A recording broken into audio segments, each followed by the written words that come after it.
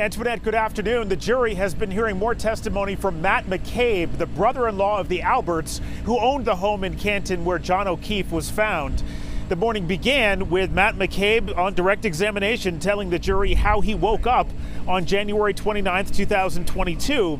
He said he was jolted awake by someone screaming his wife's name. Turns out his wife was on the phone with Karen Reed, who said she couldn't find John O'Keefe. Now, the night before, Matt McCabe was one of the people at the Albert house, and he told the jury he saw Karen Reed's SUV arrive that night and that he saw it parked in multiple locations. On cross-examination, McCabe was asked by defense attorney David Yannetti what he saw and heard as he was leaving the party. Take a listen to this. You drove the length of the Alberts property, correct? Yes. While you did that, sir, Julie Nagel never said, "What was that?" did she? I did not hear Julie say that. She never said she had seen a black object, correct? I did not hear her say that. She never said that she saw a black blob, correct?